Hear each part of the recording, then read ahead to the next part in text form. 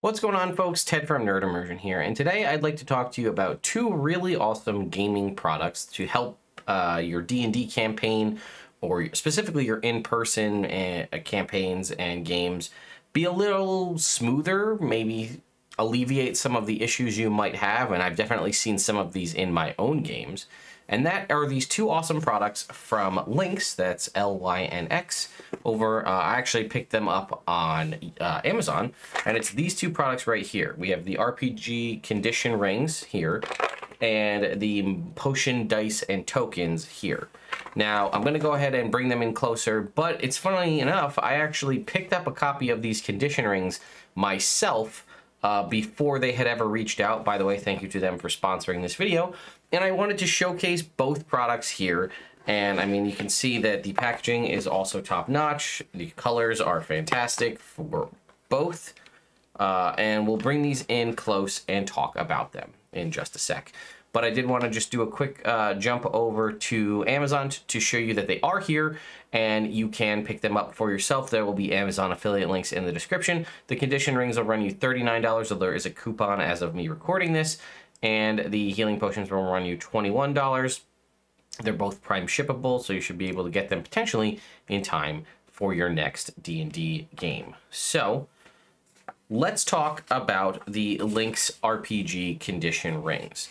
So first of all, they are just that, condition rings. They are little rings that will fit around the base of a medium size or small size traditional D&D mini. They are made out of a very resilient and bendable plastic or perhaps rubber material. And you can see that bounced back to shape, no problem.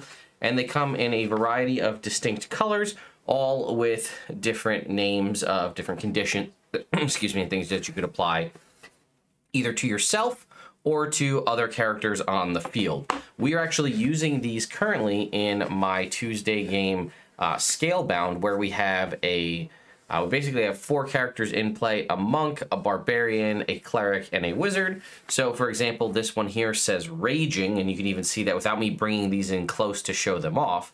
So this would sit on the barbarian to let you know that the barbarian is currently raging, and then again that will be on the character to remember that, you know, what raging means. But I'll tell you, this one, stunned, has been the one that's gotten the most use, me playing the monk using stunning strike. And it's actually gotten to the point in the game where we're so used to using these that when the condition rings aren't accurate to the enemies on the board, sometimes we're actually forgetting that. So it goes both ways, but, you know, if I'm out there with a monk, this is with 4 attacks with flurry of blows, potentially stunning up to 4 creatures a turn, knowing which ones are stunned is critical. Because if I stun 2 of the 4 and there's 4 enemies on the field, and the DM says number 1 and number 3 are stunned, I can plop this on those enemies, and now we know basically ignore them when it comes to combat, and we're going to have advantage on those attack rolls. And that's really, really important stuff, because let me tell you, and I've experienced this relatively recently, and I'm sure you have in your game, combat goes on, it's someone's turn, they do a thing, it goes on like 2 turns later, and somebody goes, ah, crap, they were stunned the whole time. And then you get into that sort of, I don't even know, I guess we can call it D&D chicken of, do you ask the DM if it's okay if we retcon things that just happened? And the DM goes, do I retcon the things that just happened? Because in theory, if this character was stunned and you went to attack them and you missed a couple of times, all of your attacks should have been an advantage because that creature was stunned and you wouldn't know. And you didn't do that, and like a turn or 2 has passed, and then it's do we go back? And that's where, again, things like these condition rings will help alleviate that, because you'll know, oh, they're very clearly stunned, I can see that. Another big one that's not so much useful, my team and my players are really good about this. Concentrating is another one, and this, again, to show you that it's not just conditions that you're applying to the enemies. Concentrating, right? You're concentrating on a spell. This is probably more to help the DM, right? If I hit you and you're concentrating, I need to know to make you make concentration checks to see if you are able to maintain whatever spell you have up, or, you know, whatever buff you have on a fellow party member, things of that nature. So I think if we go back to the Amazon page, we can take a look at what all of they are rather than me showing them off. But Here you can see we have Blessed, Blinded, Charmed, Concentrating, Cursed, Deafened, Enlarged, Exhausted, Frightened, Grappled, Hastened, Hexed, Hunter's Marked, Incapacitated, Invisible, Paralyzed, Petrified, Poisoned, Raging, Restrained, Stunned, Unconscious, and then 2 kind of wild cards there at the end, Magical Effect and Physical Effect. I also really appreciate the forethought to include 2 extras, that the magical and physical effect here, because there are probably instances, depending on if you have homebrew stuff or even within the course of the game as it is, where you may encounter something that the party isn't prepared for or the rings don't cover. For example, one that I can think of is Slowed, right? If someone casts, we have one for Hasten, someone casts Haste on themselves or someone else, but let's say someone casts the Slow spell or has a slowing ability. You wouldn't know, but you could drop the magical effect ring on them, and then they, you might look at it and say, wait, they have a magical effect. What is that? And then you go, oh, okay, it's slowed. We could talk about what that does so everybody's aware. And this is definitely, I think, a great tool. And we can show off a little bit here of them on the field in these images here, right? See around the base of a mini, and then kind of looped around some of the larger creatures here, but very clear and very easy to see. We can even see these on the really crappy webcam that we're using for our battle cam in our games, something we're looking to update in the future. But these, as you can see, the colors are very vibrant. I will say some of them do, at least in this camera, do seem to be a little closer. We do have quite a few blues, but you can read what they are, which takes away from the fact. But yeah, and if you can very clearly tell if they were on a multiple mini, you could say, okay, that's 2 different shades of blue.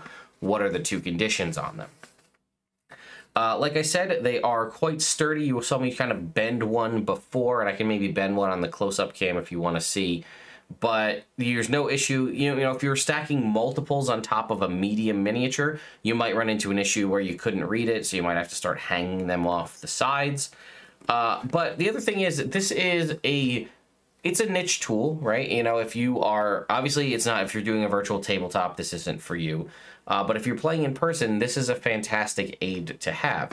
And I've gone through various iterations of doing this myself. I used to do the old rip the rings off of the soda bottles and try to get a bunch of different soda bottle rings to have on hand. But I never knew what, I'd have red soda bottles from a Mountain Dew Code Red or a Coca-Cola bottle or something. You get green one from regular Mountain Dew, blue. You have all these different rings and you're like, okay, you get some from a milk carton maybe, or, a gallon of milk. And you're like, what do I use these for? And then you put one on a character and they're like, okay, they've got something on them. But then you forget what it is because it doesn't tell you. You're just putting rings on something. And then I have a 3D printer. I was going to look into 3D printing some for myself. I mean, I've got 96 rings here. Now, these are not super thick, so it wouldn't take too long to 3D print these. But then am I going to be cycling filament every so many rings? Am I going to be painting these? And that, to me, is just a hassle that I don't have time for. So being able to pick them all up in a nice, neat set where I can just put the box on this, I can throw this in a bag, take this to a convention. It also lists out all of them on the back here if you wanted to know what they all were inside, and also has a color guide, again, on the back here. But I think this is a fantastic tool. And like I said, as the best testament that I can give to these Lynx condition rings is that I went out and bought them on my own for use in my own game because I thought they were so useful before they even reached out for a sponsorship situation here. So let's talk about the Lynx RPG potion and tokens. This in a similar vein to things that are a nice to have product that again are relatively inexpensive, and in this instance you're also just getting D4 dice, which is also pretty great. Now I can't really showcase these too well from here, but I can point them out. So you can see very clearly we have sort of a reminds me a lot of fruit snacks, I guess, but a color variant here of these little shaped potion bottles that you can kind of see, and again I'll put these up close. And then over here are potion bottle, almost like milk bottle shaped D4s. So at the very least, you are getting multiple D4s in here, 24 D4 in this box. So, I mean, $21 for 21 D4 isn't a bad deal, period, let alone custom-shaped D4. Now, I've also said it before, pyramid-shaped D4, I hate them. One, if you've ever stepped on one, you know that's enough reason, first of all, right at the gate. And two, I often find myself having a hard time picking them up where I'll just like slide off the top of the pyramid. So I like more interesting shaped D4, and these guys definitely do it. But not only that, you have these little potions, little potion charms or tokens, if you will, and associated color dice. And what those are, and what's contained underneath all of these, if I pull these out, are little cards showing the different types of healing potions. So you can see right here, superior healing is, and they have it color-coded to that red color, heals 8d4 plus 8 HP. And then if we were to go to this one, we have greater healing, right? Everybody knows that. The kind of orange one here, 4d4 plus 4 healing. And the thought process is you could take these tokens and give them out to your players and they can keep them on the table. Now, it may make sense to pick up multiple versions of this to have multiple boxes depending on how many players you have. But you know, okay, I've got 2 regular healing potions and a greater healing potion. And then I can just have these on the table in front of me. I've got 2 of these, regular healing and a greater healing. And I will tell you, and I'm sure some of you are aware of this, similar in vein to what we talked about condition rings, having these potion bottles on the table as a representation of what you physically have is fantastic. They're also small, they don't take up a lot of space, and you can kind of keep these all in one little box and then share the pool of dice around as need be. Now, for those of you who are going to say things like you can track it in a digital form if you have a digital character sheet or just on, you know, handwritten on a piece of paper. Well, yes, you could, but I've seen when I use digital character sheets, I sometimes just forget to uncheck how many potions I have, or depending on the system, it may not be a really easy way for you to add multiple versions of different kinds of healing potions. Different systems are different. You might have different issues there. But, you know, having physical trackers makes things a little bit easier. And again, obviously, if you have a pen and paper or, you know, pencil and paper and you're constantly erasing to adjust the number of potions you have, you can obviously erase right through your character sheet.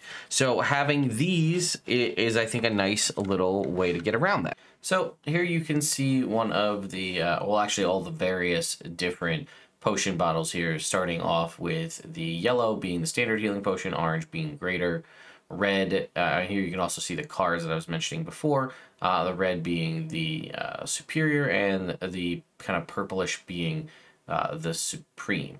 And here you can see the different D4s that are also color-coded that go along with the various potion bottles. So you'll have the corresponding amount for the yellow, the regular healing potion, you'll have 2. For the greater 4, and then 8 for the superior, and 10 for the supreme. And you can see again a little close-up look to see how these again look to be sort of almost like a milk bottle in shape. And I'd say they're relatively balanced in the grand scheme of any kind of crystalline, non-pyramidal shaped D4s. Here you can see there's a handful more of these. There's a total of 6 of the regular healing potions.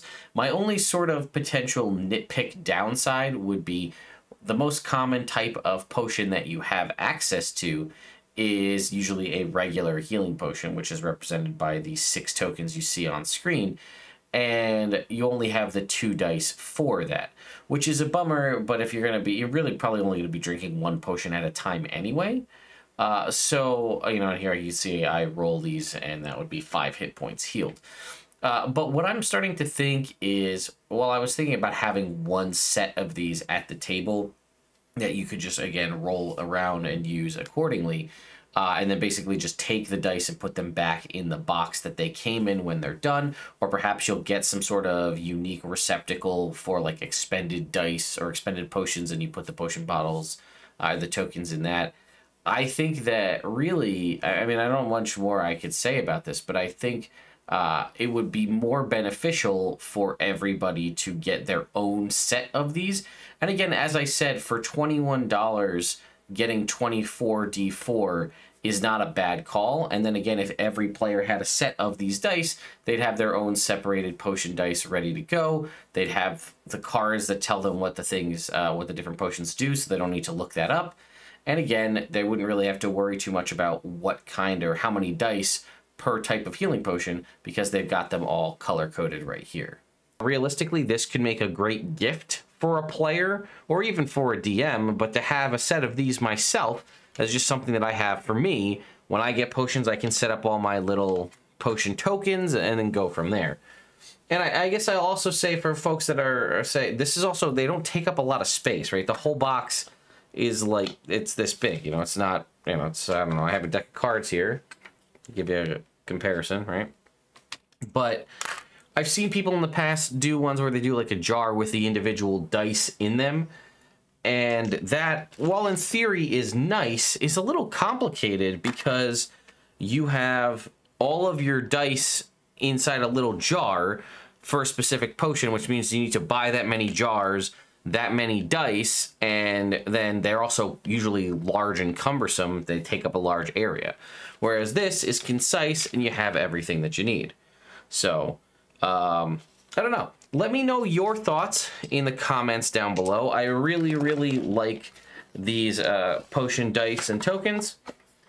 So I think these are awesome. And again, I also think the condition rings are awesome as well. You should definitely go and check out the Amazon affiliate links in the description. And a huge thank you once again to the Lynx team for sending these over for review purposes and for sponsoring this.